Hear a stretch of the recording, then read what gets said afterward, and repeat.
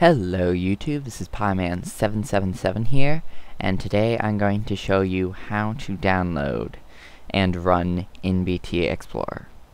So, the first thing you're going to do is make a new folder and label it NBTExplorer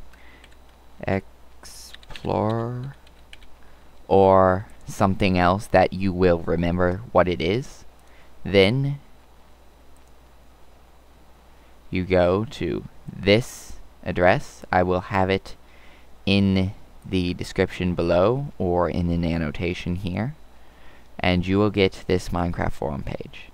Scroll down and choose whichever one you have, Windows or Linux as I have, or a Mac. So then you click the link, and then you find the zip file, and it will be downloading. You can click it and extract all. Then you want to click browse, and under your desktop find the folder that you just made right here. Click OK, and then click extract. And there.